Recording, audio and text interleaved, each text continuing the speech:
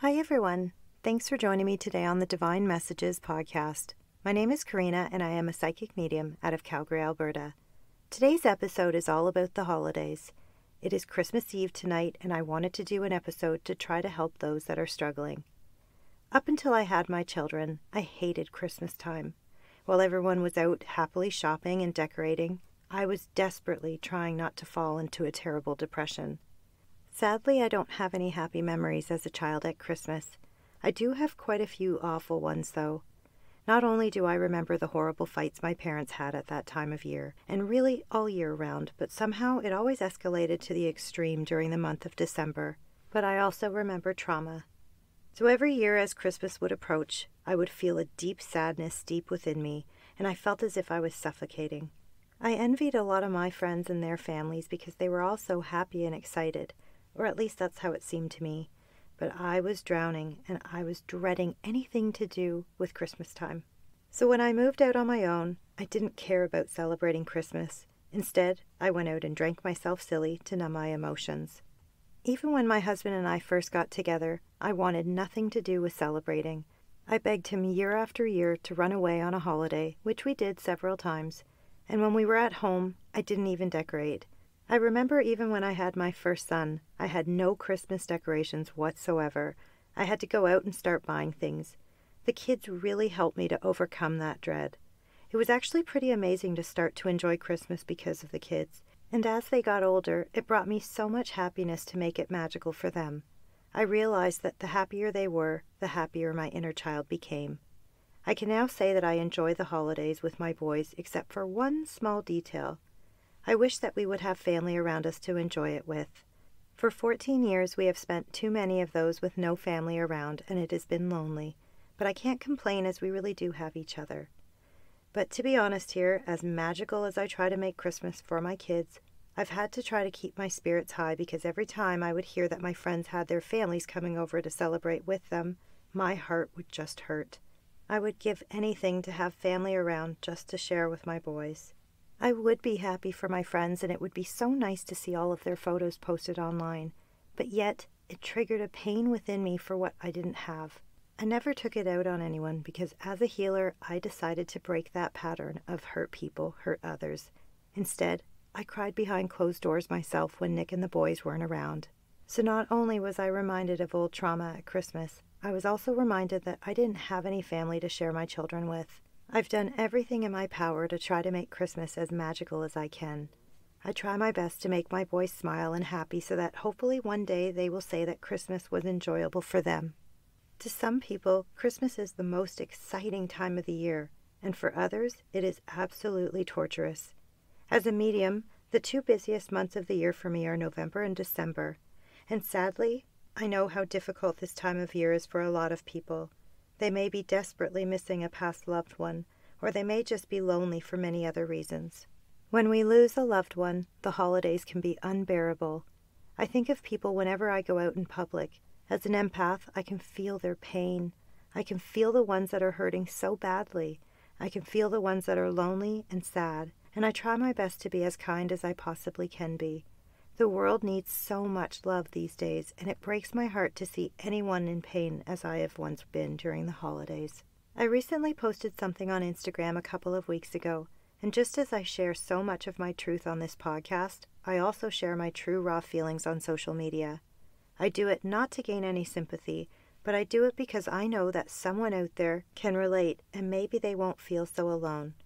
I wanted to share it all with you today because it might help to maybe just stop for a moment and appreciate who you have in your life. Sometimes I think we can all take our loved ones for granted, and we forget that we each have our own pain. You may not even realize, but maybe you aren't the only one that's struggling, and even though you may get irritated or upset by your family, just try to remember that if they did choose to be in your life, people like me would give anything to have those people. And so this is what I posted. I had to stop today and remind myself that I have some pretty incredible people in my life.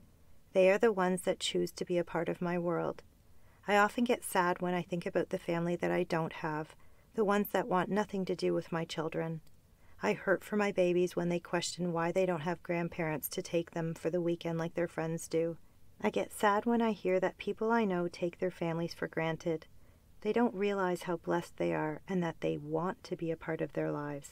They complain that they drive them crazy even when I see that they are so loving and caring towards them. They just don't see how good they have it.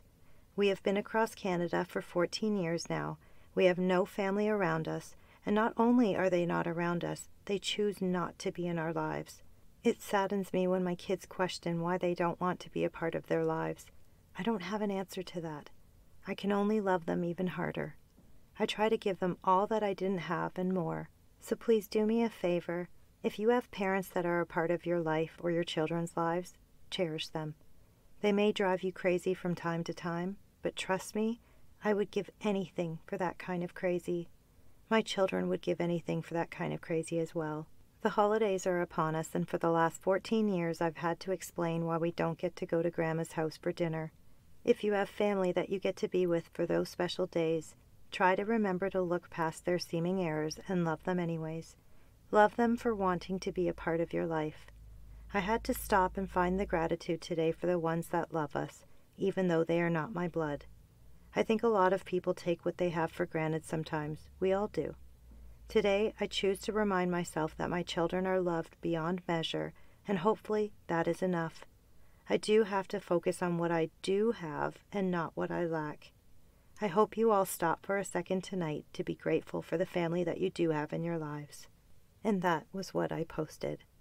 I've said it before and I will say it again. I don't know which is worse, grieving someone who is past or grieving someone who is alive that chooses not to be a part of your life. Loss is loss no matter what, and it all hurts deeply. What keeps me going in my life is gratitude. Yes, gratitude. I try to remind myself that I am blessed in many ways. I stop and focus on what I do have and all the wonderful people that do want to be a part of my life. I know my loved ones that have crossed to the other side are with me every single day. Not only do they show me through many signs, but I feel them. For all of you that are missing a loved one this Christmas, every Christmas, or any day of the year, trust me when I say that they are with you. They feel and see all of your sadness. They know that you are missing their physical presence, and they will do everything they possibly can to show you that they are very much alive and by your side, just in another way. Talk to them and ask them for a clear sign, and then be open to them validating their existence. And for those of you that are sad, lonely, depressed, or hurting, especially during the holidays, you are not alone. Your angels and guides are with you, helping to hold you up. Even if you feel very alone and you can't feel them, they are there. I pray that you can feel their loving arms around you tonight and always. So I want to leave you all with this today. That saying, you never know what someone is going through, be kind always, is so true. You never know what pain someone is hiding behind that smile. You never know how badly they are grieving a lost loved one.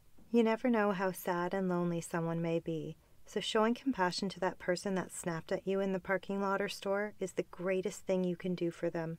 You don't know the pain that the holidays can bring on for another person, and smiling at that stranger may just brighten their entire world. And if you are blessed to have good friends or family to share these holidays with, try to look past those seeming errors and try to find that gratitude for having them to share with. For those of you that are grieving the loss of a loved one, and this Christmas is especially difficult, please know that they are truly with you in spirit. For those of you that are feeling very alone or sad because you don't have anyone to share these special days with, I hear you, I see you, I feel you, and I am sending you so much love as you try to keep your head above water.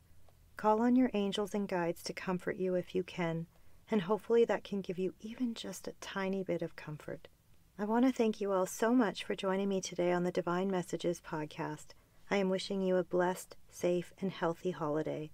Merry Christmas, everyone.